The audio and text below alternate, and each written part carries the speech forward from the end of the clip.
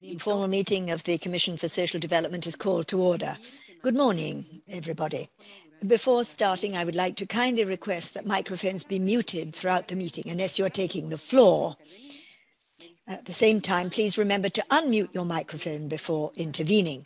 I apologize in advance if we experience any technical difficulties during the course of the meeting. Participants may select the preferred language to hear the interpretation or choose the none option to hear the original language of the speaker.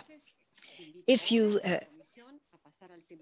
face issues, you may send a private message to the host. I now invite the Commission to turn to agenda item 3, entitled Follow-up to the World Summit for Social Development and the 24th Special Session of the General Assembly, and its sub-items A, entitled Priority Theme, Inclusive and Resilient Recovery from COVID-19 for Sustainable Livelihoods, Well-being and Dignity for All, Eradicating Poverty and Hunger in all its forms and dimensions to achieve the 2030 Agenda. And B, entitled Review of Relevant United Nations Plans and Programs of Action Pertaining to the Situation of Social Groups, to hold the Ministerial Forum. So those are our topics for today. We're very pleased to have you all with us.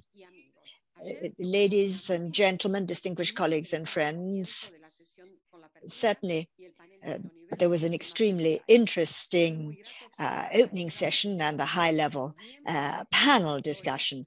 We're very pleased to see the participation of our speakers and others putting questions, taking into account young people, children, and other groups in situations of vulnerability and who must be drivers of change for this new reality we are seeking. So, hearing the panelists and asking questions on the priorities and interests of each delegation is what we shall be doing today. It's not a question of just rehearsing our pre-pandemic inequalities. We're talking about a reconstruction, moving to helping all. And for this, we need to start to work for solutions in the multilateral sphere to eradicate poverty and hunger using the already existing mechanisms in the organization. For example, it is imperative to analyze the current challenges from a multidimensional viewpoint. We have the specialized agencies of the United Nations. We have to recall our founding principles, which asserted the need for our interrelation, the interrelation that there has to be between the major agencies of the organization, looking at issues in a holistic manner, involving experts, but not omitting social aspects. It's important to consider the eradication of hunger and social inclusion. And in the United Nations, this should not just be by means of high officials meetings. There has to be connected work, respecting the expertise of each of the agencies. Here, the resident coordinators, country coordinators, have a very important role to play, cooperating with all relevant agencies to address the needs and forms of cooperation that each country needs. May I emphasize the salient role here of international cooperation, particularly South-South cooperation, as a tool to enable us to share technical tools and knowledge amongst developing countries.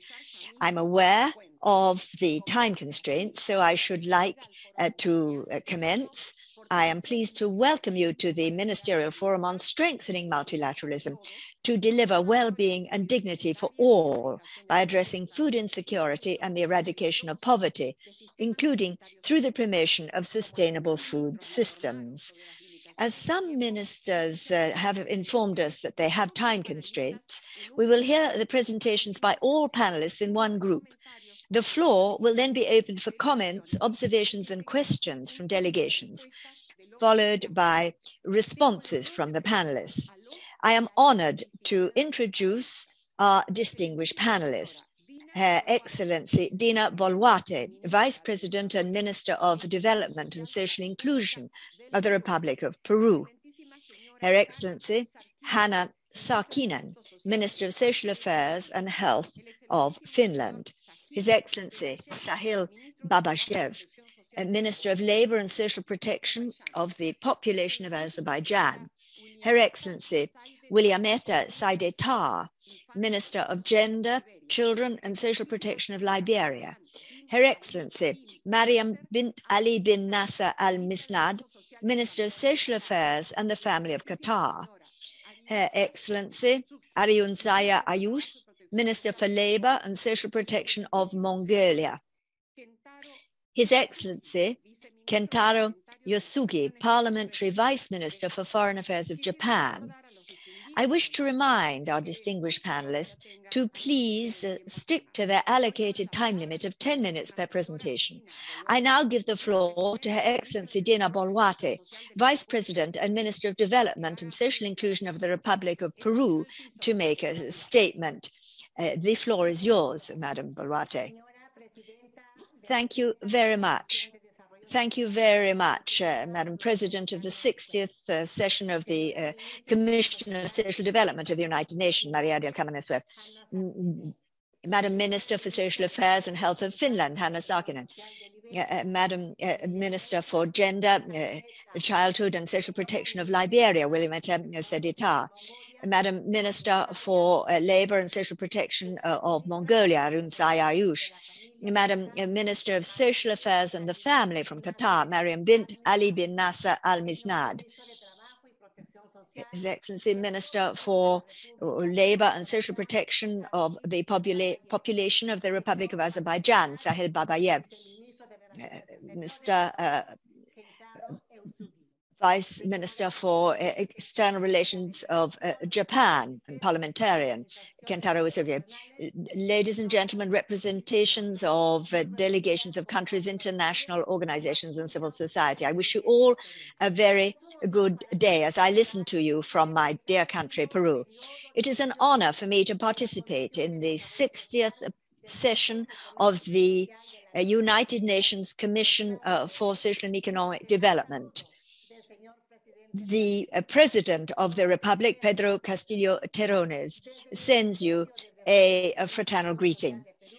The Ministry of Development and Social Inclusion in Peru believes that joint actions amongst countries will enable us to achieve well-being and dignity for all, as we seek cooperation and strategic alliances in areas which are of such a significance as the social development of our people.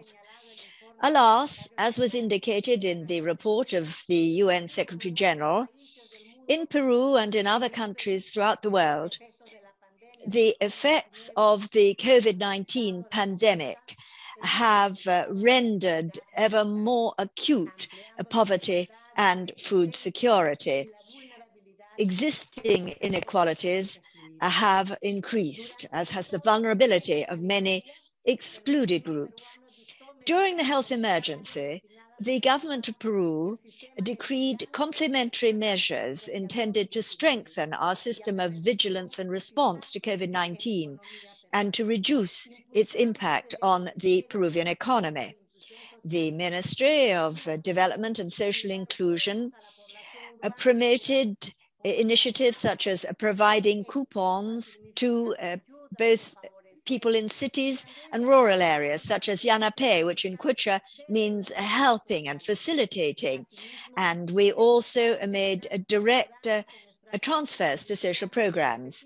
Again, there were specific time-limited measures for specific areas, such as our action for zero hunger, temporary support to strengthen child development, support of to help production in rural households with the subsistence economy, and our network of support for high-risk older people and those suffering severely from disabilities, Amachai. It is important to indicate that from the ministry, as we organized everything, the primary emphasis was on our supply chains for food, combating poverty and structural inequality, strengthening the provision of food, and also looking to consumers to promote habits with positive effects, such as initiating canteens and soup kitchens, where the participation of women who were leaders was extremely important to keep up food security and healthy nutrition. Looking at July 2021, the ministry increased its network by the tune of 20%, reaching a total of 8 million users. To ensure efficient management of food security in our country, we trebled the number of food baskets, arriving at helping 1.6 million of vulnerable people. Again, with our school meals program, Kwaliwama, in 2021, we were able to help more than 4 million students in more than 64,000 public educational institutes. The work that we have been carrying on under the aegis of the ministry with local governments is of the greatest importance. Looking at food security, 230 municipalities received training related to managing food services, where 623,000 vulnerable users benefited from 12,121 canteens. And we recorded 2,587 citizens' initiatives, such as our soup kitchens, by means of the system that we have for these, Manchaque Peru. This in Quechua means my little saucepan of Peru. In 2022, we managed an increase of 65% in our budget to allocate more to our canteens in this very important sector, where we saw the outstanding work of many leading women in our dear country. Peru is fully committed to achieve the SDGs, and here the Ministry of Development and Social Inclusion puts multilateralism on a very high footing, participating regularly in the Ministerial Forum of this Commission for Social Development in the UN, as well as in the FAO Committee on Food Security, the UN Food and Agriculture Organization. Then we were also participants in the Summit for Nutrition and Growth in Tokyo with the Sun Movement, scaling up nutrition. These are international fora providing considerable help for our food security, insecurity policies. We, in our ministry, are working to care for all those who are most vulnerable in our country. We recognize forward in official ways, assessing poverty, showing how a multilateral approach is crucial for the relationship between generating income, capacity building, and helping people so that nobody be left behind, with the aim of increasing the social protection and resilience of our people. The National Policy for Development and Social Inclusion proposes a multi-sectoral approach for the access to those goods and services that achieve real results, specific results. For example, early development of children, the physical, cognitive, and socio-emotional development of our boys and girls and adolescents. We also look to capacity building for the economic inclusion of young people and adults, and at the quality of life for older people, as well as the environmental conditions of our people so that they can reach basic services and high quality production infrastructure. I have to add that social exclusion in Peru is major in our rural areas, and our policies, the policies of the ministry, have been implemented in recent years, focusing on social protection and generating production capacity in these groups. However, the effects of the pandemic have revealed how critical the situation of people in cities is, where there is a high proportion of those where the poverty indices have increased, have leapt up, if we look at previous years, particularly amongst young and adult people. In Peru, as in many countries in Latin America, the rural and city areas are very closely interlinked.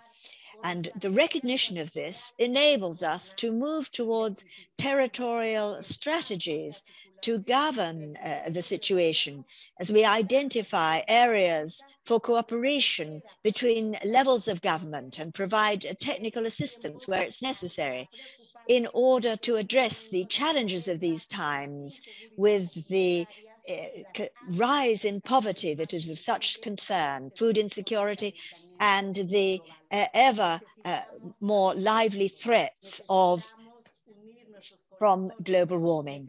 We need to work together, unite our hearts to avoid discrimination at all levels and in all manifestations. We are but one humankind. We have to work for that. Thank you very much. I should like to thank the Vice President and Minister of Development and Social Inclusion of the Republic of Peru. Thank you very much for those words. I now give the floor to Her Excellency Hanna Sarkkinen, Minister of Social Affairs and Health of Finland, to make a statement. Thank you, dear Chair, ladies and gentlemen, dear colleagues and friends. The theme of this session, eradicating poverty and hunger, is at the very heart of our joint commitment to achieve the Agenda 2030. I am pleased to share with you some policies and measures that Finland has put in place in order to address these questions. To counter the impacts of COVID-19, I would like to emphasize the importance of preparedness and resilience in our societies. Preparedness is built during normal times and embedded in permanent structures. In Finland, these structures include strong health systems with comprehensive primary health care and skilled health workforce as a basis. The Nordic welfare model is built upon trust and transparency. In response to the pandemic, a high-level commitment to leadership and a whole of society approach have been crucial. We believe that investments in health, social protection, skills, and gender equality are critical for resilience as well as social stability. The COVID-19 pandemic has underlined the urgency to have comprehensive, agile, and sustainable social protection systems. During the pandemic, Finland had to make only a few adjustments to our social protection system. This indicates that the basic principles of our universal system work quite well, providing flexibility as well as wide coverage. Nevertheless, during the pandemic, we saw the need to strengthen our social security, especially when it comes to small-scale entrepreneurs and self-employed persons who were hit very hard by the pandemic and who are sometimes left out in our normal social protection systems. This brings us to ask ourselves, What can we do in order to strengthen social protection for these people also in normal times? This is something we must look into in our work of renewing social security system carried out by a parliamentary committee in Finland. I want to remind about the theme of the CSocD in 2020, affordable housing and social protection systems for all to address homelessness. When a person has a roof securely over their head, it is easier to focus on solving other problems. And in COVID-19 crisis, we have really seen what a home means to people.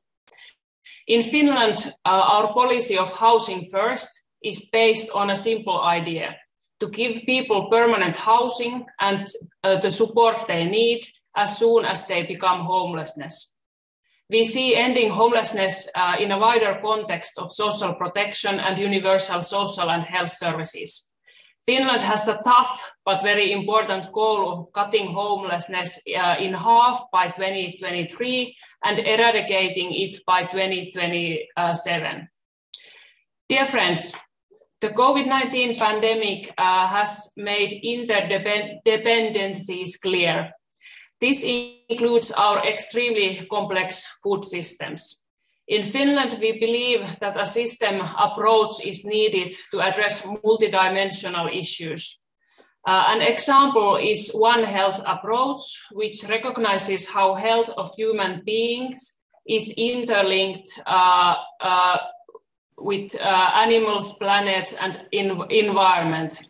To achieve socially, economically, and environmentally sustainable food systems, we need broad multilateral cooperation. This comes back to the major challenge for our future, climate change.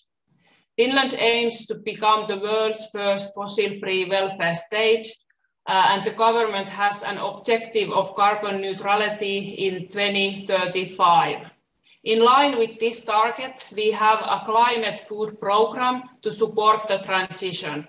Through the program, we want to learn what citizens think about transition to healthy and sustainable diets and how to develop a more sustainable food system, which is also easy to choose. Food insecurity is increased by disasters, conflicts, and other crises, as we know. We strongly support the multilateral system in addressing the global challenges.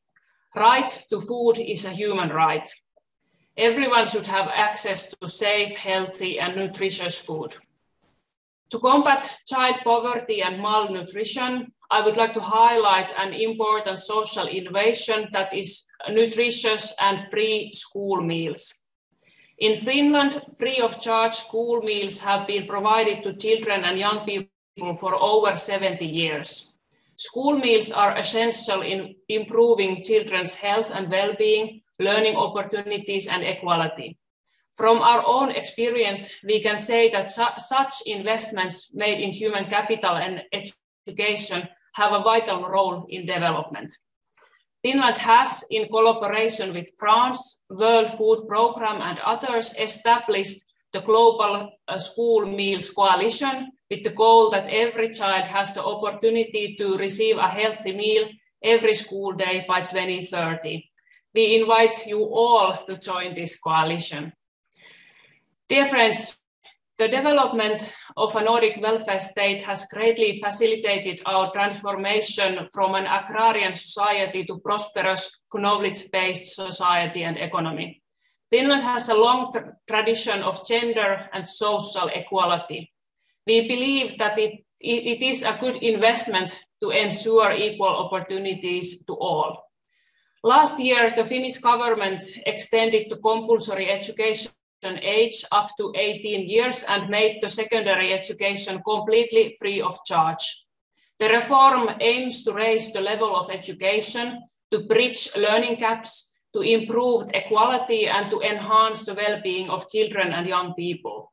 These are especially important goals in post-COVID world, where pandemic has hit hard young people and created significant learning gaps and deepened the inequalities between families, also in Finland. I would like to add the importance of supporting families. Finland is in the process of reforming the family leave system. The reform gives families more flexibility and aims at increasing equality both at home and in working life by dividing the care responsibilities more equally between parents and sexes. The reform also takes into account diverse families.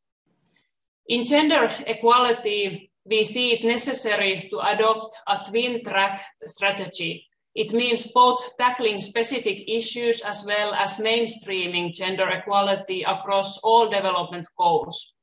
I want to highlight sexual and reproductive health and rights, which contribute to the well-being of individuals, families, and the whole society. Dear friends, in Finland, we see a sustainable and equitably recovery can benefit from the economy of well-being approach that places the well-being of citizens and the planet at the center of decision-making. It is crucial for an inclusive and resilient recovery. As the Secretary General's report states, promoting well-being for all people over their life cycle must be at the core of any efforts to reduce poverty and hunger. Thank you very much.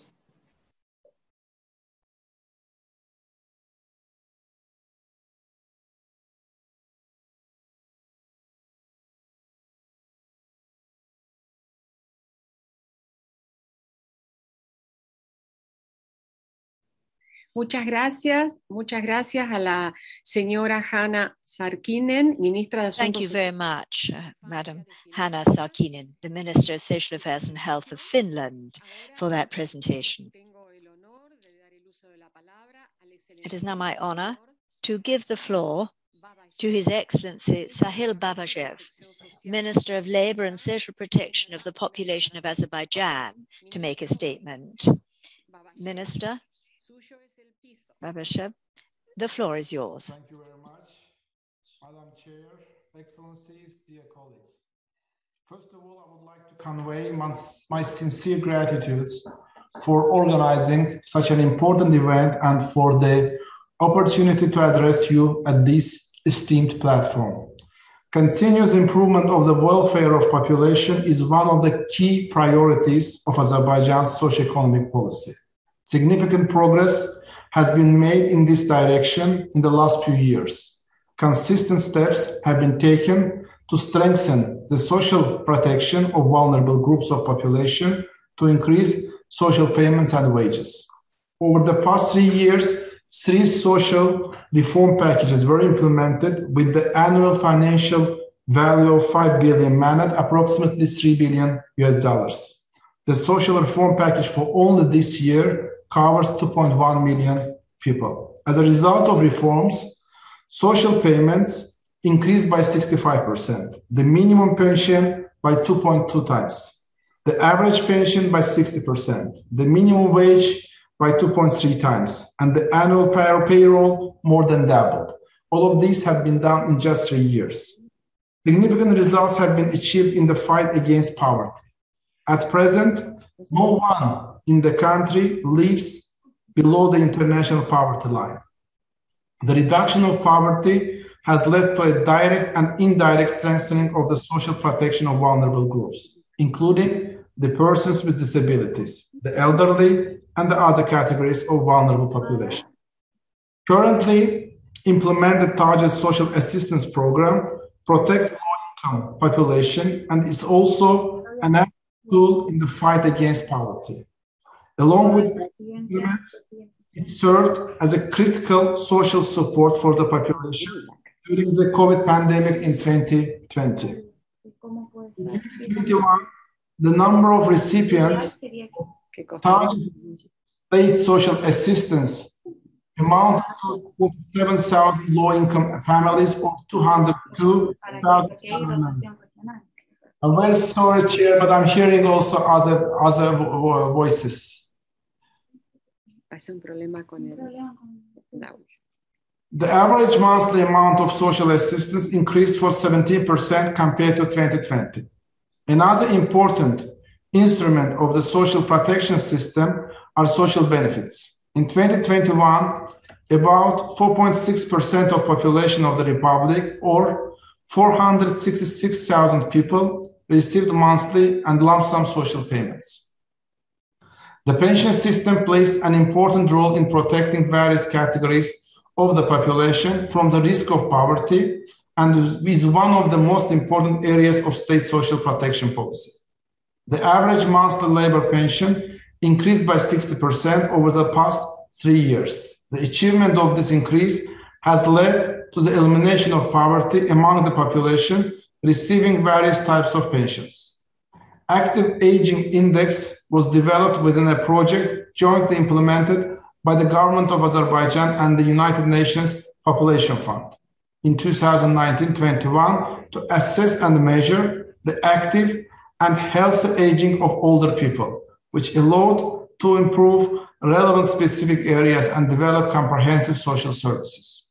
Consistent measures are being taken for the treatment, rehabilitation, and the recreation of the persons with disabilities, as well as for the improvement of legislation in this field. Ladies and gentlemen, in 2020, as a result of the 44-day war, Azerbaijan restored its territorial integrity within the framework of international law and achieved the implementation of 4 UN resolutions after almost 30 years of occupation of its lands. This war and emphatic refusal of Armenia to release in time all inaccurate minefield maps for Azerbaijan's formerly occupied territories led to further increase of the number of persons with disabilities, both among civilians and military personnel. During the past year, 48,000 rehabilitation facilities were delivered just to the persons with disabilities. Azerbaijan pays particular attention to the issues such as elimination of informal employment, the adaptation of skills in the labor market, strengthening the social protection of the unemployed and job seekers, ensuring inclusive employment and gender equality. The electronic employment subsystem provides a register of the unemployed, job seekers, and employed persons, an automated bank of vacancies across the country, as well as the full automation of employment services. As the result of taking measures, the unemployment rate was declining. However, the COVID-19 pandemic has had a negative impact both on poverty and several other areas. Employment and social security measures were expanded to address these effects. In 2020, employment and social support measures comprising 12 areas in 4 directions were launched and covered about half of the population, or 4.8 million people. In 2021, our country, having overcome the shock caused by the pandemic, confidently returned to the path of economic recovery. As a result of comprehensive measures, real GDP increased by 5.6%, and the unemployment rate dropped from 7.2% to 6% at the end of 2021. To facilitate and optimize the access of the population to social services, the expanding network of those centers, one-stop shop for social services, have been created. The centers provide a total of 156 services in the field of employment, pensions, benefits, social protection. To determine the quality of provided services, the level of citizen satisfaction with the service is regularly assessed, and last year, this level of satisfaction was 98.3%. Also, in order to minimize contacts between citizens and public administrators and to eliminate bureaucratic obstacles, most of the ministry services have been transferred to electronic format. Out of 170 services provided in social sphere, 110 have been fully digitized, including 46 proactive services. And by the end of this year, it's planned to digitize another 50 services. The priority remains the automation of 90% of the services provided in the social sphere until the end of the year. Ladies and gentlemen, I thank you again for your attention and wish you all a constructive dialogue during the forum. Thank you. Doy las gracias al ministro de Trabajo y Protección Social de Azerbaiyán. Muchísimas gracias por su participación y por su declaración. The Minister of Labour and Social Protection of the Population of Azerbaijan. Thank you very much. La excelentísima señora. I now give the floor. 1 minute, please.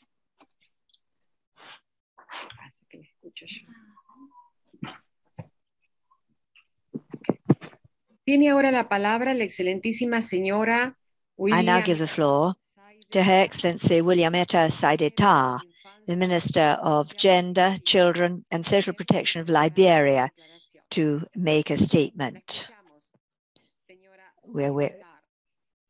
The floor is yours, Madam Saideta. Thank you so much, Madam Chair of the 60th session of the Commission for Social Development.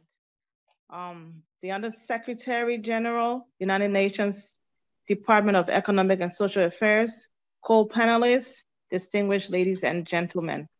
A special thanks to the chair of the 60th session of the Commission for Social Development and the Under-Secretary General of the United Nations Department of Economic and Social Affairs for the invite.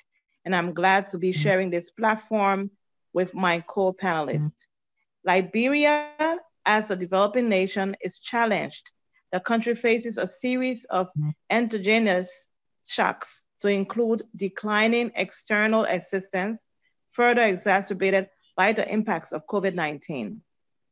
Food insecurity is widespread, with an estimated 2.4 million people moderately or severely food insecure, as reported in March 2021 during the conduct of Liberia's food security assessment. 63% of the population are multidimensional poor, with women more affected. 30% of children aged 6 to 59 months are stunted, and 3% are acutely malnourished. Howbeit, as a country and government determined to make the necessary social and development changes, we remain cognizant of our own commitments as member states, even with the emergence of COVID-19.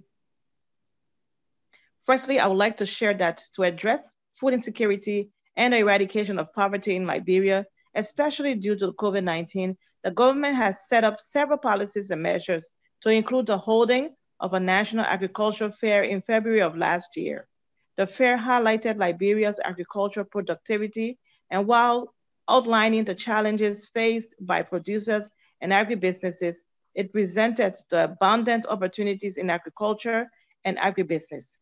I can proudly share that the number of commercial farms and agribusinesses more than significantly increased from 77 in 2021 to 164 in 2022, while there are now dealerships of agricultural machinery complete with spare parts and workshops. This is a positive development for the efforts to mechanize Liberian farm production, and it's a natural next step of the government of Liberia's own effort through the Ministry of Agriculture to provide tools, equipment, seeds, seedlings to farmers, farming communities, and cooperatives. The interventions we made as a government have led to increased acres planted in most crops, but especially so for basic foods like rice, cassava, oil palm, and vegetables. As the country moved into harvest season towards the end of the year, bumper crops are reaching rural and urban markets due to the improvements in the logistics and supportive infrastructure that we have provided for agriculture. Dedicated warehouses for cocoa producers are constructed and or rehabilitated in targeted counties, while processing plants for palm oil were also built in targeted counties. Rice processing plants in Lofa County, one of our biggest counties and the one we refer to as our breadbasket, were finalized in time to process the massive harvest coming in from expanded farms. We have constructed 5 additional market buildings and removed several, and renovated several. To support farmers, $16 million was allocated through our development partners to our local farmers. I would also like to share that our Ministry of Agriculture developed and signed along with the Ministry of Finance and Development Planning, the World Bank's two key projects valued at over 73 million United States dollars. The World Bank's Rural Economy Transformation Project, the RETRAP, which is meant to expand the ongoing smallholder transformation and agribusiness revitalization project, STAR-P, has been developed for a total value of 55 million US dollars. The RETRAP will oversee Toll Town in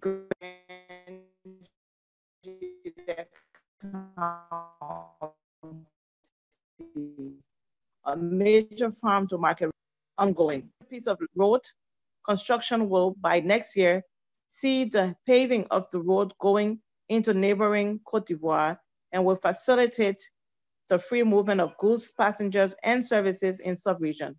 In addition, this will also drive resources into the rubber, cassava, poultry, and piggery sectors, a complement that will help other projects in rice, oil palm, and vegetables. Madam Chair and all, as a way of expanding the social protection system for all so that no one is left behind through our social safety nets project, we have increased our beneficiary pool to adequately respond to the economic crisis posed by COVID-19. With support from USAID, Foreign Commonwealth Development Office, UKAID, and the World Bank, an additional 15,000 households benefited in 2021 in urban Montserrat, that is where the capital city is seated. This totals 18,307 beneficiaries in 3 counties, with 82% of the beneficiaries being females and 27% being males. Phase 2 of the program has been launched to add an additional 6,500 households by the end of March 2022. With support from the World Food Program through the government's COVID-19 Household Food Support Program, we provided food assistance to 2.5 million vulnerable persons affected by COVID-19 and preventative measures during our lockdown. This contributed to the reduction of hunger. It may interest you to note that we are shifting now to more focused on establishing the basic building blocks for social protection and an equitable and objective process for the distribution of our limited resources. By this, we have profiled 233,000 households in 5 counties. Enrollment continues across the country, and we have 15 counties. We have developed the country's gender equality profile, first of its kind in Liberia. It provides an in-depth analysis to enhance the understanding of the differences in the conditions and the needs of our people.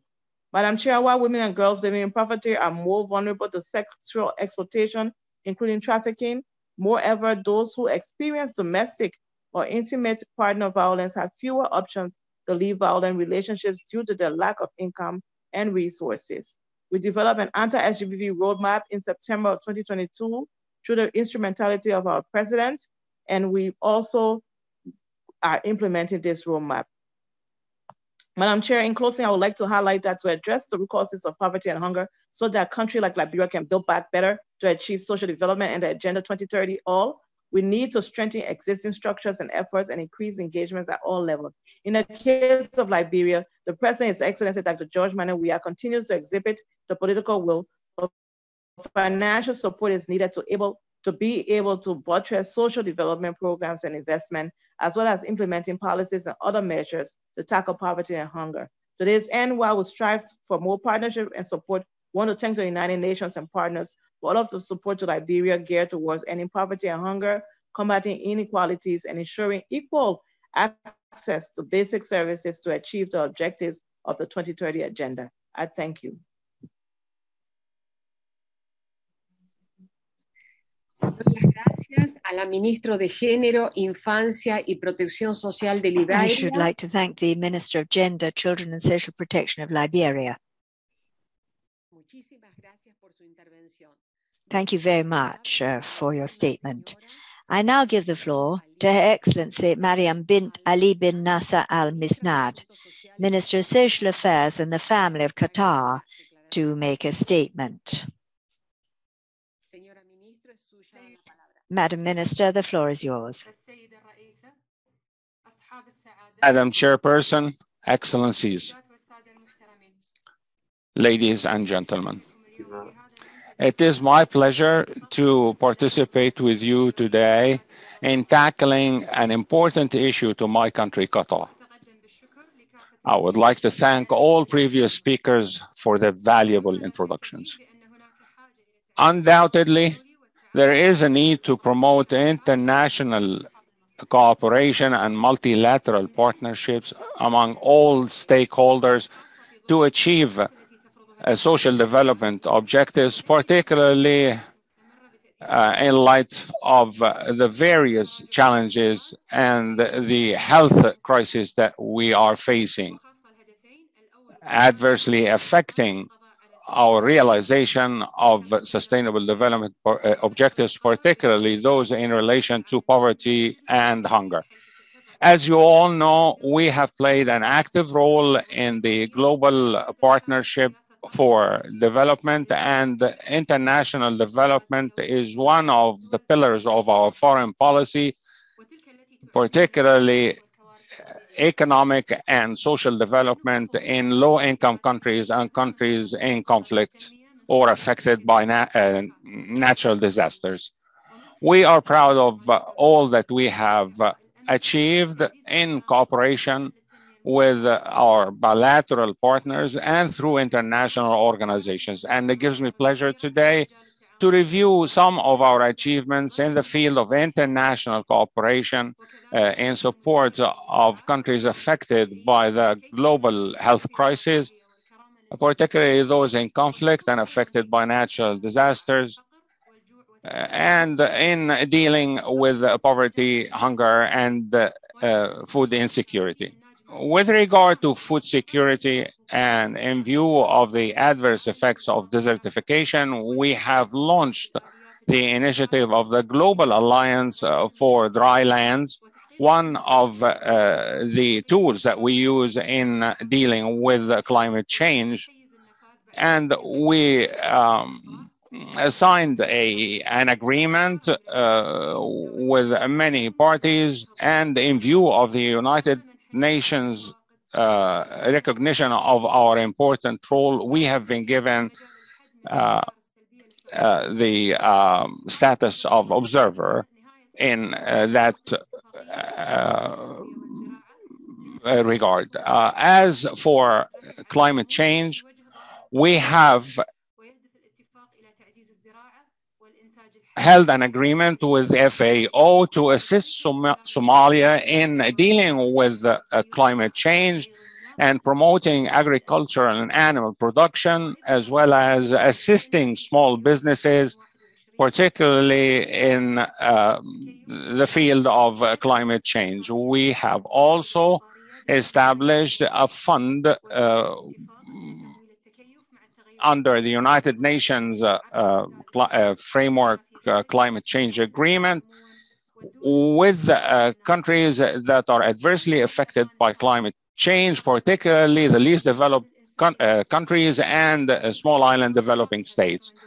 In Afghanistan, we have also supported urgent humanitarian assistance and provided more than 70 tons of foodstuff and medical assistance. We also held an agreement with FAO to provide $90 million to provide food requirements urgently to Yemen due to its crisis. And with regard to our response to the health crisis, we have provided every possible assistance at the bilateral level and through international organizations to provide vaccines and medical stuff. And we have provided $10 million in the COVAX initiative with a view to providing 1.3 billion doses of vaccine, safe and effective vaccine, by the end of 2021. And particularly to 92 low-income countries. It gives me pleasure also to mention the agreement with the World Health Organization in 2021 in the amount of $10 million to support the program of work for the 13th program of work of the organization to provide assistance in dealing with COVID-19. Madam Chairperson, our excellent partnership with the United Nations have been extremely fruitful, and we have established the United Nations House in Doha, which comprises many United Nations offices and agencies that work in the economic and social fields and with a view to preserving international peace and security. In conclusion, we believe that multilateral cooperation is the only means to face global challenges, and we look forward to further partnerships to contribute in building a better future for all. Thank you.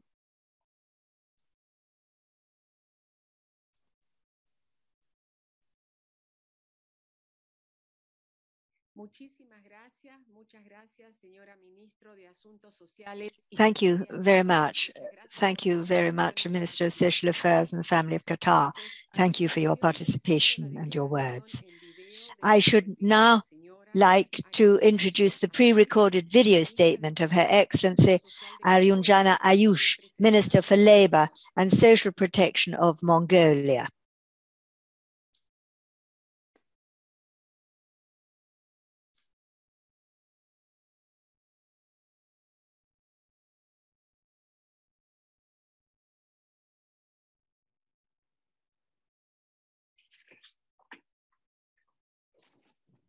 Si tenemos algún inconveniente con el video de la Seems to be a hitch with the video. So the video from the representative of Mongolia, so we could continue with the following speaker.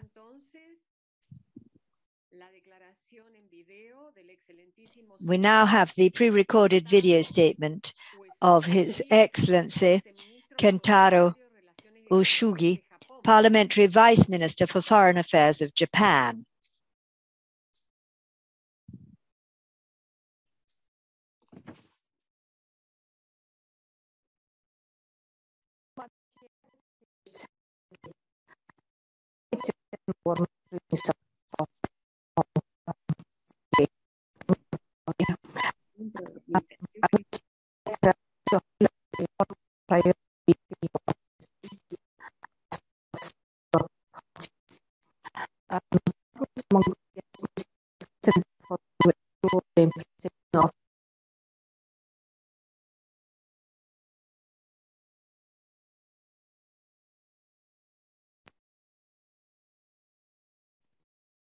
Bueno, seguramente tenemos algún problemita técnico.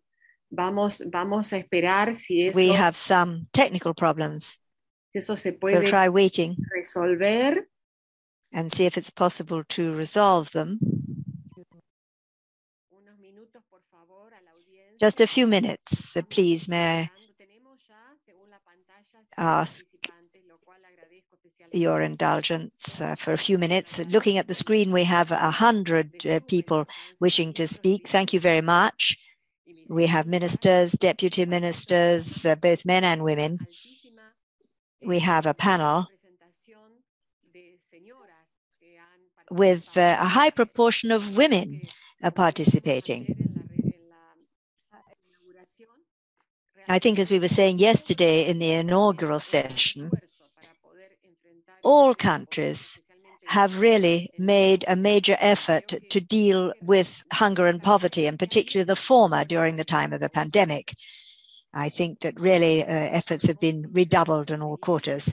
Let's see if the problems have been resolved so that we can continue, because we've only just got a bit less than an hour for the questions and answers.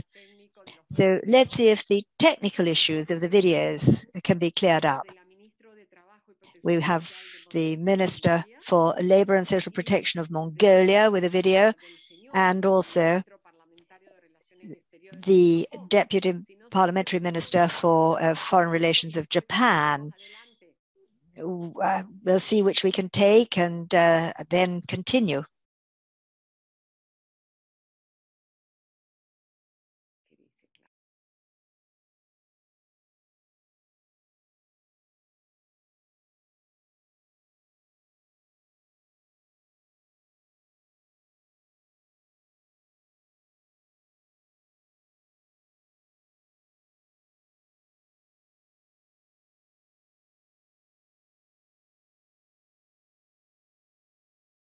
Bueno, parecería que estamos resolviendo el problema. Estimo entonces. The problems are being resolved. Veremos en el orden previsto. So we shall take the pre-established order and listen to Her Excellency, Madam Arin Susar-Shus, the Minister for Labour and Social Protection from Mongolia.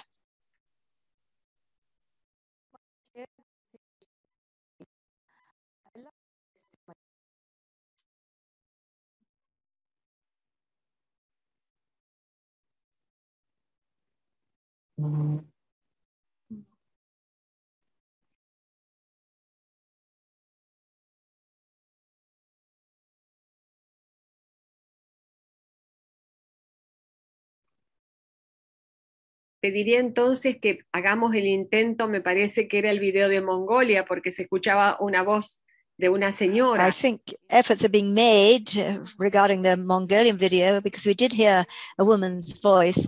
But meanwhile, let's see if we can listen to Mr. Wishushi, Deputy Parliamentary Minister for Foreign Affairs of Japan, and then we could come back to Mongolia afterwards. Ambassador, if I may, I hear that there's an audio. Oh, it's working. Okay, perfecto. Distinguished delegates. I am honored to present at this ministerial forum on behalf of the government of Mongolia. Stated in the Universal Declaration of Human Rights, everyone is entitled to have healthy and nutritious food. The key framework to exercise these gifts is food security system, which includes food supply, accessibility, and security.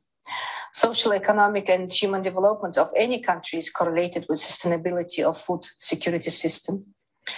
The government of Mongolia has approved a broad range of laws and policies, including national security concepts, law on food, law on ensuring safety of food products, national program on healthy food, healthy Mongolian, to ensure food safety and accessibility, as also to improve the nutrition.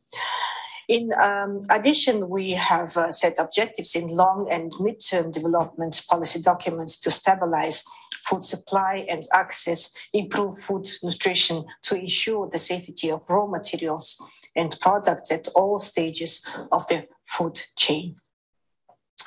Mongolia has been taking substantive monetary and policy measures, such as to provide long-term repo financing on domestic producers and maintain policy interest rate of central bank to exempt from value-added tax to custom tax in order to prevent food shortage, price rise of food products, and also to mitigate the impact of COVID-19.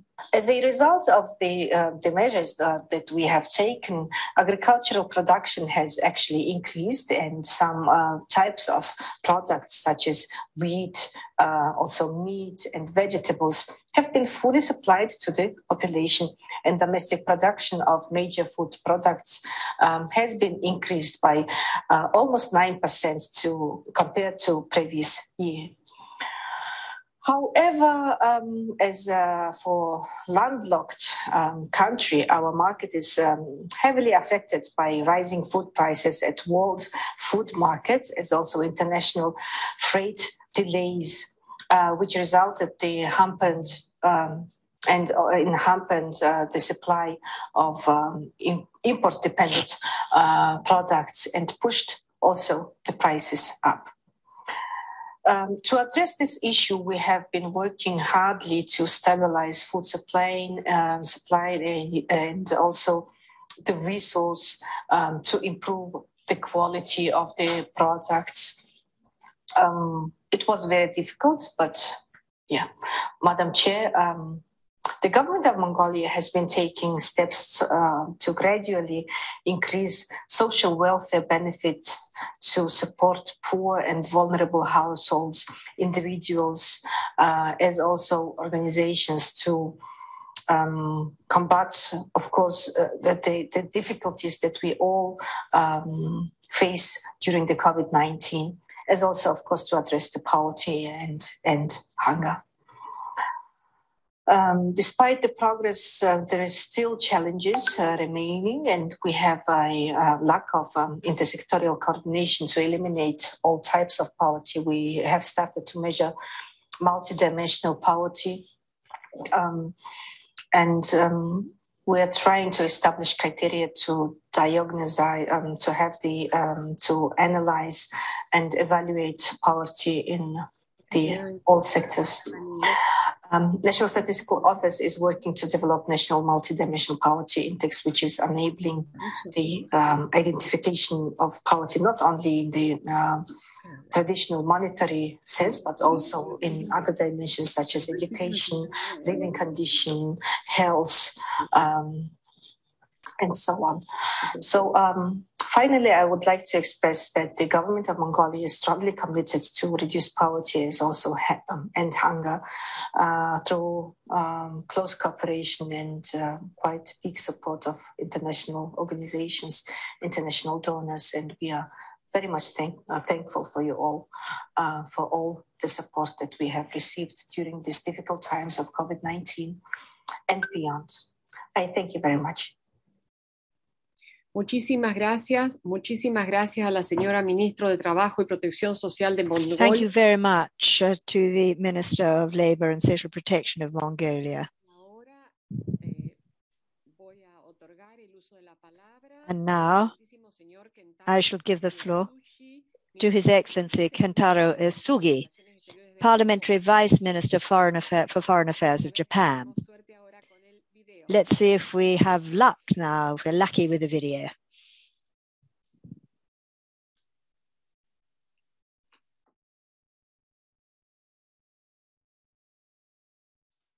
Thank you, Chair, Excellencies.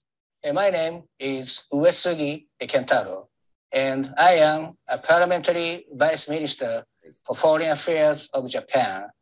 It is a great honor for me to be part of this forum. Nutrition is fundamental for well-being and dignity. Many children around the world are suffering from malnutrition due to hunger and poverty. The situation is worsening as the COVID-19 pandemic continues to persist. At the same time, overweight and obesity are becoming global issue. Around 2 billion people worldwide are estimated to be suffering from diabetes and other diet-related diseases. To address these challenges, last December, Japan hosted the Tokyo Nutrition for Growth Summit 2021 and led discussion on 5 themes. 1, health. 2, food. 3, resilience. 4, accountability. And 5, financing. The summit issued an outcome document, the Tokyo Compact on Global Nutrition for Growth. This document provides direction for the international community to improve nutrition. Furthermore, at the summit, various stakeholders, including governments, announced more than $27 billion of nutrition-related funding. This includes Japan's assistance of more than $2.8 billion, as announced by Prime Minister Kishida. Along with bilateral food assistance, Japan cooperates with international organizations in providing food-related assistance. For example, through the World Food Program, Japan provides emergency food assistance, school meals, and programs to encourage the development of farmland. Last year, Japan contributed about $226 million to World Food Program projects. Based on the principle of human security, Japan will continue to contribute to strengthening multilateralism to deliver well-being and dignity for all. We will do so through sharing our knowledge and experience toward the realization of a world where no one's health is left behind. Thank you.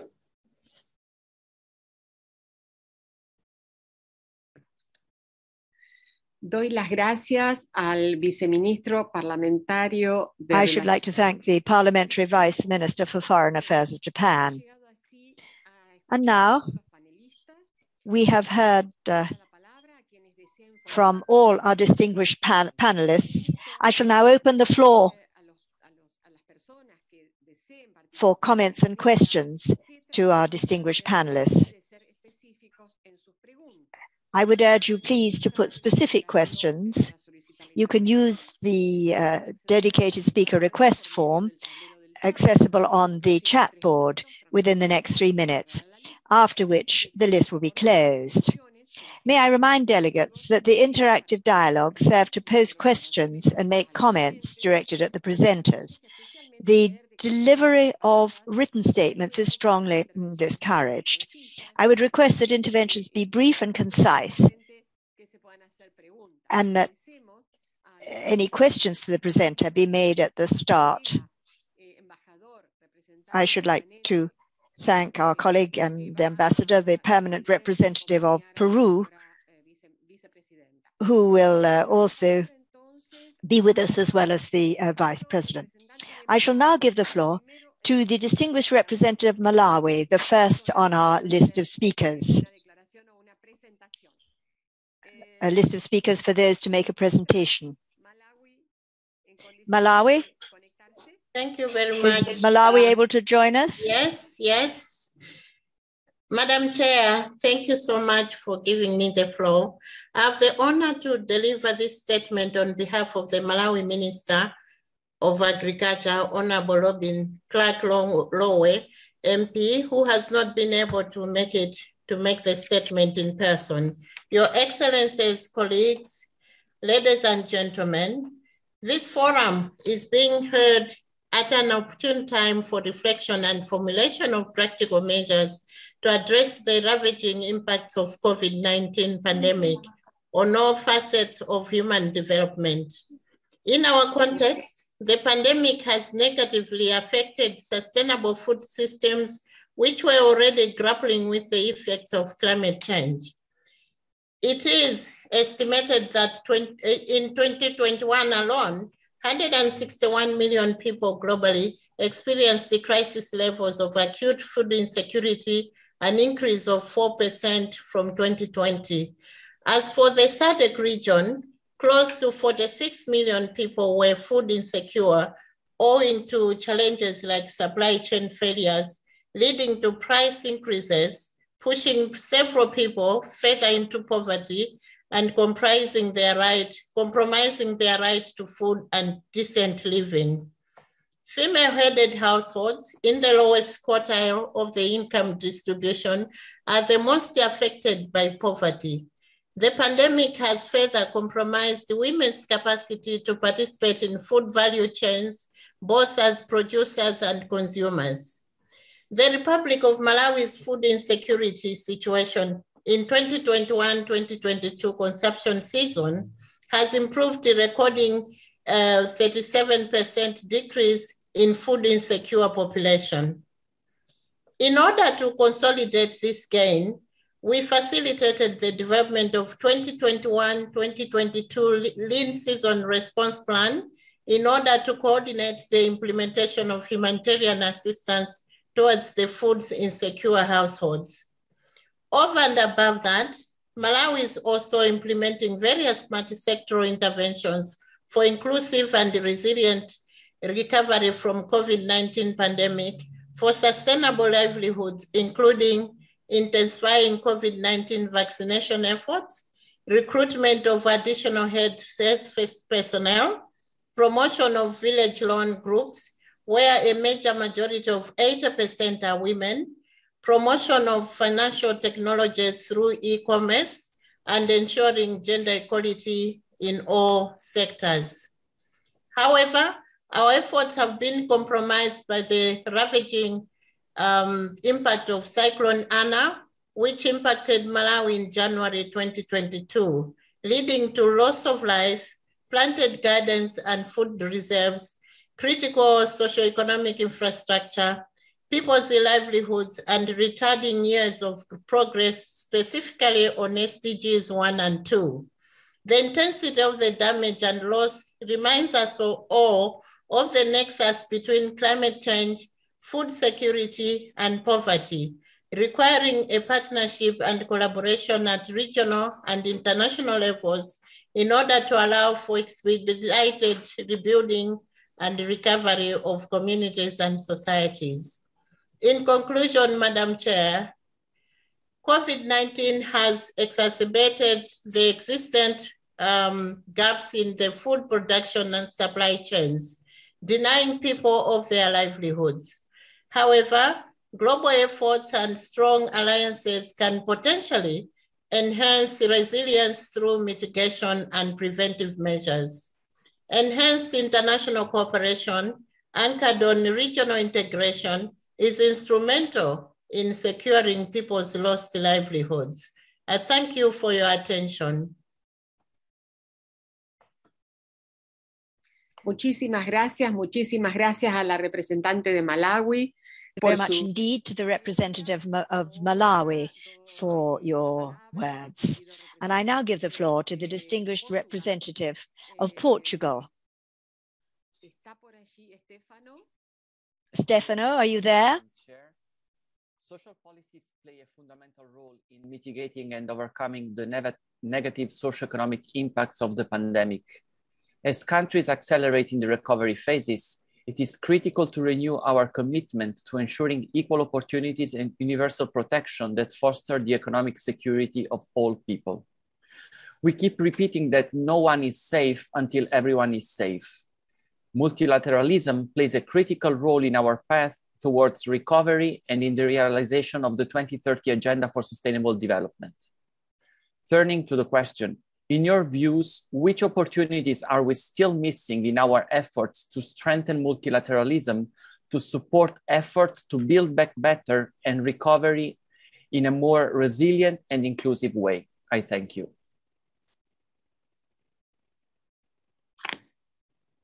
Muchísimas gracias al distinguido representante de Portugal. The distinguished representative of Portugal.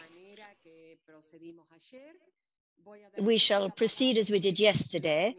I shall offer the floor, and then the panelists will have an opportunity to respond. Now, the floor goes to the European Union.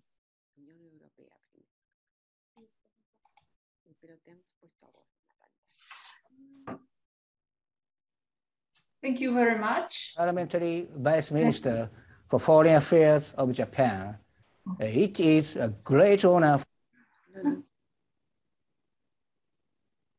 for me to be part of this forum. Ahí hay un problema técnico. Fundamental for well-being. Están repitiendo el video. No problem there.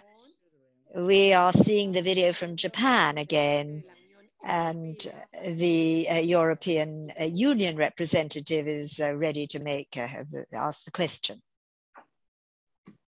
Thank you very much, Madam Chair. I would like to start with highlighting that fostering social inclusion, combating poverty and inequality are core values of our European way of life.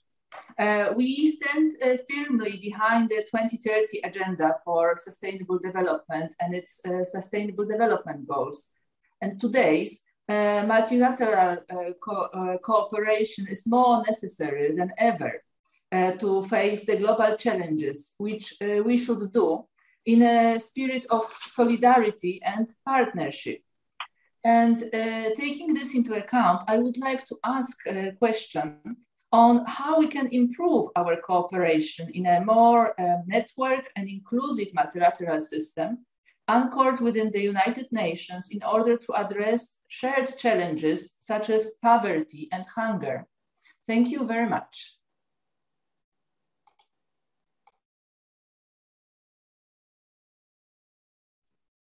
Muchas gracias. Muchas gracias a la representante de la Unión Europea. To the representative of the European Union for that question. And now I give the floor to the representative of Argentina. Thank you very much. Thank you very much, Madam President. Thank you. I'm afraid there's a problem with the sound.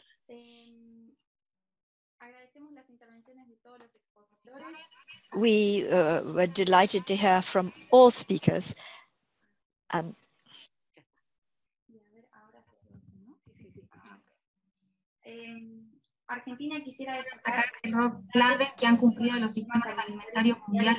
Argentina would like to indicate what we have done during the pandemic to provide food assistance. Our plans worked extremely well to deal with a very complex scenario. The interpreter has to suspend because of problems with the incoming sound.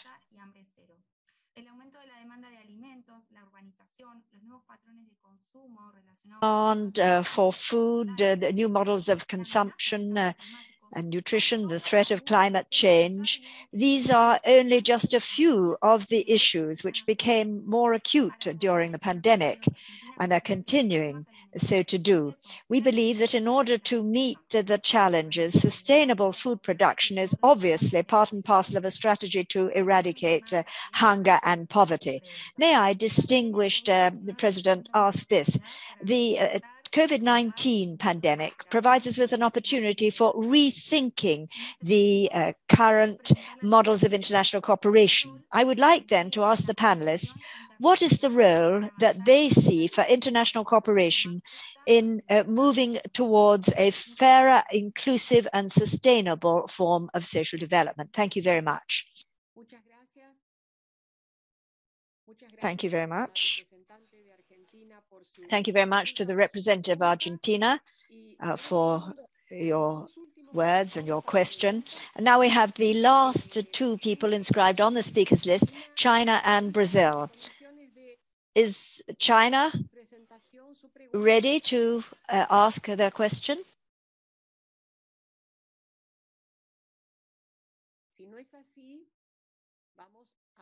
If not, if China is not ready to speak, we shall move on to Brazil. Brazil, are you able to speak or put your question? Madam, I trust you can hear me. Thank you. Allow me to change to English to be a bit easier. So in 2021, we are having the second year of the pandemic, and Brazil has carried out actions to address food insecurity, which was caused especially by social isolation and the lack of productive activities. So as an example, we had the food distribution on the amount of almost 2 million baskets of food for over 850,000 families. We also had a priority project called Feed Brazil program, through which the federal government acquires produce from family farming and allocates them to people in situation of food and nutritional insecurity. So as an example, we had around 107,000 tons of various foods purchased from over 60,000 family farmers. And another last important action that was promoted, it was to try to guarantee access to drinking water for the low-income rural population in the country, especially during the pandemic. And the question I would like to do to the panelists is, how has the pandemic impacted food insecurity, and what are the key areas CSocD could focus its activities to address the problem? Thank you.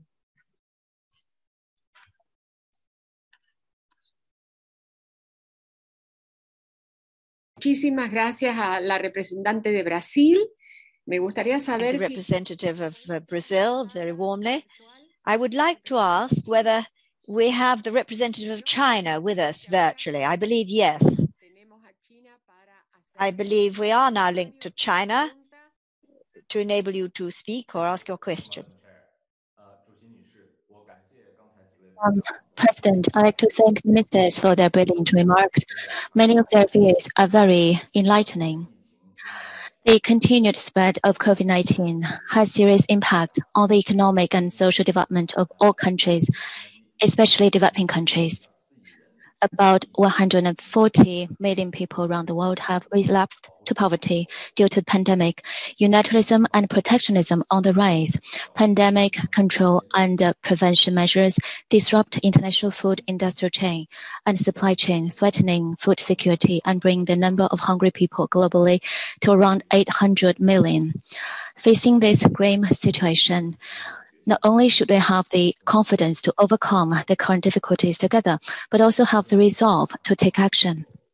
First of all, we should strengthen anti-pandemic cooperation, bridge the immunization gap, abandon vaccine nationalism, regard vaccines as global public goods to ensure their accessibility and affordability in developing countries.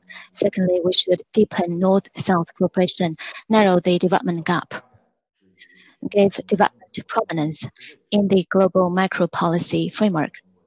Be mindful of the special needs of developing countries and increase international development assistance.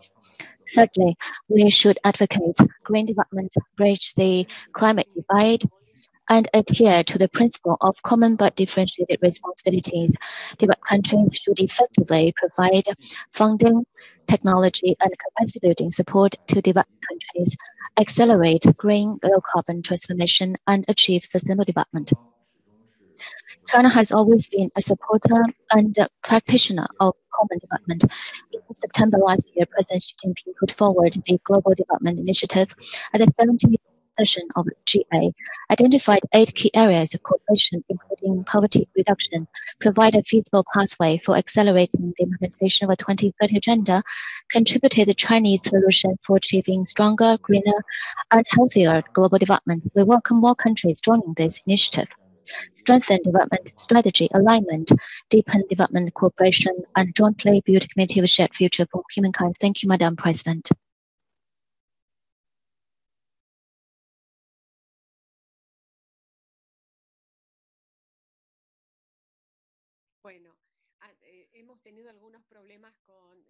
Thank you. We have had a few problems with the sound, really. But I think that the main ideas of everybody have come across, and I should like to thank the representative of Japan and the representative of Finland, Peru, Liberia, Mongolia, and Qatar for participating. And now we shall move to hearing the answers, the responses to the questions put. And here we shall start with the representatives of Peru, then Finland, then Liberia. And we also have the minister from Qatar. They are ready to answer. So let's take things in this order then. The floor will go first to the Ambassador of Peru to the United Nations. Ambassador, would you like to answer some of the questions? Yes, certainly. I believe that the majority, if indeed not all the questions, really coincide in mentioning 2 aspects. This and to wit, the pandemic has led to falling backwards when it comes to combating poverty, in that the conditions of food security have worsened in our countries. And as a result, virtually all states, using different strategies and with more or less far-reaching approaches, have adopted state action as their strategies. Comments were made about the sustainability of these policies, both nationally and when it comes to international cooperation. And everything appears to point to the fact that the pandemic, it teaches us that the concept of social protection, with the connotations of providing some form of compensation to the poorest, looking at more general development of people, is linked to the policies in force at present. And this takes us to current economic problems, which have, with the pandemic, to be focused on policies of welfare. So by means of good macroeconomic policies and pointers, emphasis is put on the state of satisfaction of the material needs of families, providing temporary support then by means of social policies, by means of generating employment and adequate social protection measures. Thank you. Thank you very much, Ambassador. So now we shall give the floor to the Minister for Social Affairs and Health from Finland. Thank you very much, Madam Chair. The question was, what can we do more and what should we do more? And I want to emphasize that the question of eradicating poverty and hunger, it is not a separate issue from economic policies. And a precondition for extensive social protection system is a broad-based, just and effective tax system supported by the people. In Finland, we have seen that a progressive taxation creates equity and social cohesion in society and ensures the resources for proper social investments, such as education, healthcare, and social support systems. And also I would like to highlight the concept of the economy of well-being, which is a holistic approach that requires horizontal thinking and cross-sectoral cooperation. It is about understanding how, for example, promoting health and gender equality have vast potential to reduce public expenditure in long term and increase productivity and economic stability. And to the question of how we can promote global cooperation to fight poverty and hunger, I think we really need civil society organizations on board, both domestically and globally, because they can reach the most vulnerable people and they many times have the best knowledge of the situation in the field. And also I believe that sharing best practices between countries is very valuable. And about the food security and the COVID, I would just like to say that in Finland, our way to ensure food security during the pandemic was to strengthen our already quite strong social protection system. So we were using the systems that were already on place in the normal times, and we just made some adjustments to them and strengthened them to respond to the pandemic. Thank you.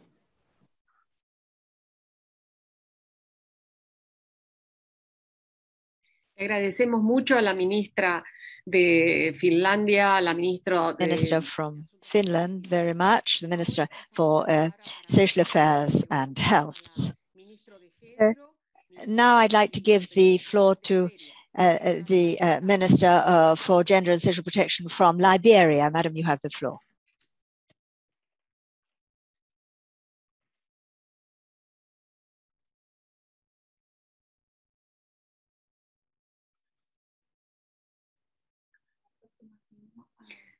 Si no, podemos también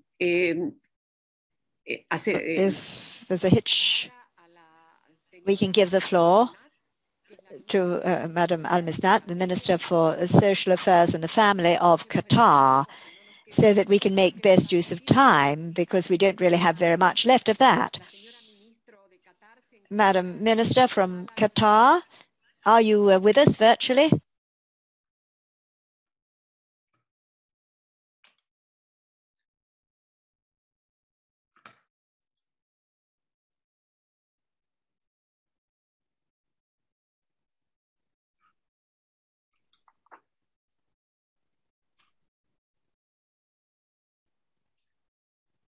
Parecería que no se puede lograr la conexión. It appears that it's not possible to connect either with the minister from Liberia or with the minister from Qatar. Is that right, Claudia? Is that the case?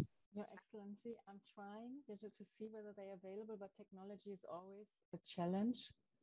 So maybe you would like to see whether the deputy minister from Azerbaijan is available. Sí. Sí. Yes. Well, we do have Azerbaijan. Do we have Azerbaijan amongst those willing to respond, Claudia? In the platform, he would just like to know which exact question you would like him to address. No, podemos leerle cuál de ellas le interesaría responder. Well, we could read out the questions and you could see which you would like to answer. The first question came from Portugal about multilateralism. How can multilateralism contribute to resolving hunger and poverty in the post-pandemic world? Again, another question was, how can international cooperation play a role after the pandemic? What will be the role for international cooperation in the post-pandemic world? I think that those were the two questions from Peru and also from the minister from Finland.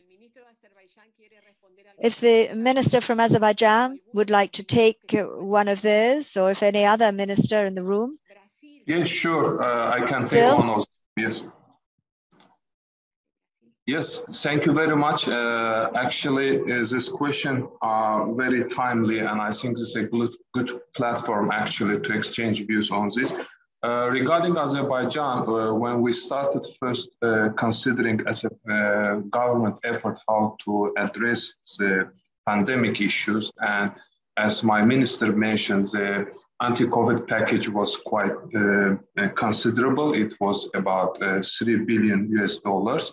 But later, when the COVID pandemic effect was continuous and still, which started affecting Azerbaijan since 2020, and we're now in 2022, and still we have effect. And since the first package was just a rapid action to certain effect of the COVID, now within 2022, we see that we need maybe to continue our efforts, and within that we try also to bring the best practices, and we closely being in touch, not only with the Eastern European CIS region, but also international. We try to exchange the views and be in contact with certain specialized agencies of UN and other international organizations to bring to Azerbaijan other social packages that can be on the long term to contribute to this clear problems in Azerbaijan, and also which were addressed also in other related regions. So we believe, particularly with vaccination and with the social packages, the international cooperation is inevitable and it must be closely followed, and we stand by a commitment of other participants today, and we sincerely believe that efforts should be continued. Thank you very much.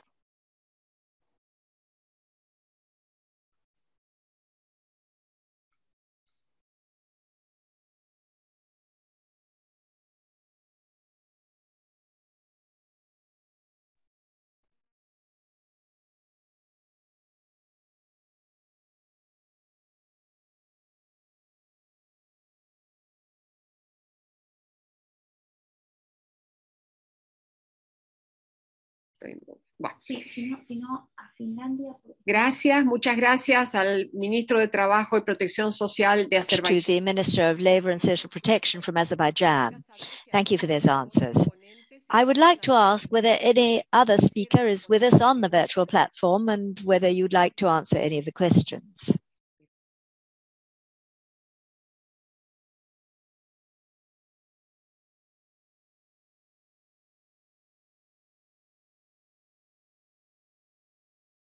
ubicamos a algún otro de los ponentes en la plataforma. We have some of the other speakers on the platform.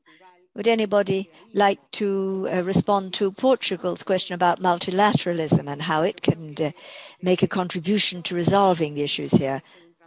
I think from New York, from here, in this commission, in ECOSOC, we have to work extremely hard with the other major UN agencies, FAO, IFAD, the World Food Programme, and the ILO. So we have to be quite clear, looking at the problems, whether we're physically together or virtually together, the directors of these programs, the important officials in the organization can deal with the way in which it is possible to address the problems in a coordinated fashion. I think if we are going to ensure that nobody is left behind, that this issue is not left behind, we have to work very hard indeed, because everybody who has spoken today has indicated how important coordination is, both domestically and internationally. And here, the major role of the United Nations is indeed to promote coordination. We have the representatives of the UN in each of our countries. Each of our countries does have a country representative. And this is a coordinating role. It has to become a true reality. Every single minister, deputy minister who's spoken today or yesterday made this point. I think Peru, Ambassador Manuel is raising his hand, yes? Are you? Yes, Manuel, please go ahead. Thank you. I just wanted to say a couple of things. I wanted to underscore what the President said about the need for there to be an integrated approach amongst the various UN agencies so that multilateral cooperation can firstly be increased so that there can be greater sums of money allocated and the results be better. And then there has to be alignment with the social policies of member states. What we have to ensure is that there be no lack of synchronization between the UN programs, the establishment of goals, and the individual social development policies of countries. This means thinking again about a very active dialogue between the agencies of the system, the UN system, and national policies dealing with social cooperation, so that domestic objectives are aligned with the major goals. And then also there's the issue of funding. States are allocating vast resources to combat COVID-19. Much is going to social protection programs to avoid or arrest the worsening of poverty and to support family income. This vast level of investment is triggering a new cycle of indebtment, and we have to avoid this becoming a vicious circle for the majority of countries, particularly developing countries. So I believe that the time has come to think of multilateralism, looking at new financial facilities with very flexible conditions in order to fund the expenditure necessary for economic and social development, relaunching and recovery after the pandemic. Thank you very much. Thank you very much, Ambassador Manuel Rodriguez Cuadro from Peru. Thank you for your answer there. And I now see that the Minister of Liberia, I think it's Liberia, Finland. Is it Finland who has her hand up?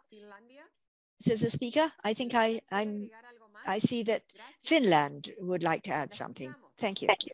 We're ready for you. Yes, thank you very much, Madam Chair.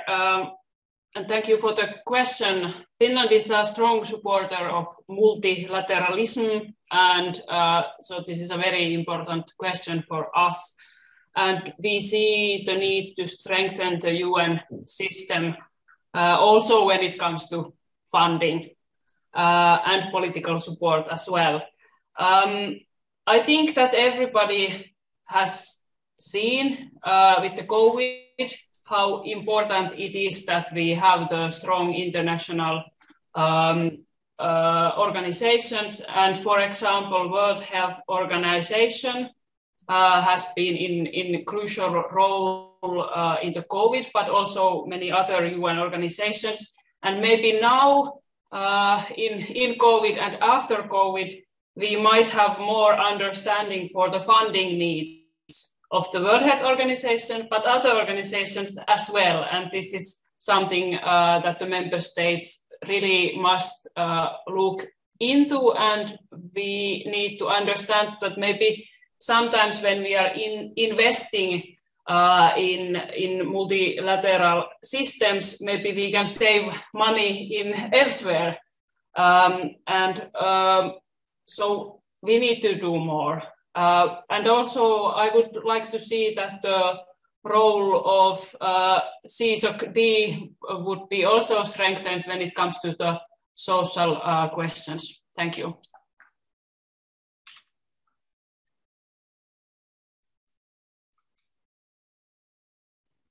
Bueno, solo tengo palabras de agradecimiento para todos. Well, all that remains for me to say is a big thank you to all our speakers. And I will say again to Madam Dina Boluarte, the Vice President, Minister for Social Development and Inclusion of the Republic of Peru, Excellency Madam Hanna Sarkkinen, the Minister for Social Affairs and Childhood in Finland, His Excellency Sahil Bajrajer, the Minister for Labour and Social Protection of the people of Azerbaijan, Madam Williamette Sadeta, Minister for Gender, Children and Social Protection in Liberia, Madam Binali bin Masar Mistat, Minister for Social Affairs and the Family of Qatar. And I should like in particular to thank the Ambassador of Peru to the United Nations for her participation and for being with us, particularly at the time of responding to the questions. Everybody's provided an extremely valuable contribution. This is a very important meeting because we were addressing a core issue, and all those who've spoken, all the authorities have shown how hard their countries are working. Their countries which represent regions that bring us together here in the United Nations. So I really am very grateful to all the speakers, to all who participated for your contributions. We're now approaching the time to wind up, but before I do so, I should like to remind you that at 1500 hours this afternoon at 3 p.m., the Commission will commence its general debate on this platform. You will remember that in the general debate, we sometimes have representatives here in the United Nations speaking, but we will also have ministers, vice ministers, directors, representatives of the various ministries of those on the Commission for Social Development and the UN system. So speakers will have to be brief. They'll have to stick to a period of about 3 to 5 minutes. And we shall be learning of the way in which we can continue to work on this very important task of combating hunger and poverty. For many years now, the United Nations system has been endeavoring to mitigate the situation of those suffering here and put an end, indeed, to their plight. I would remind you that delegations may inscribe themselves on the list of speakers for this afternoon and the e-delegate platform. And the debate will be from 3 p.m. to 6 p.m. We shall have interpretation for 2 hours until 5 p.m. And we shall be here again working in the Commission for Social Development, an ECOSOC body. So thank you all very much. We shall meet again at 3 o'clock this afternoon. Thank you very much.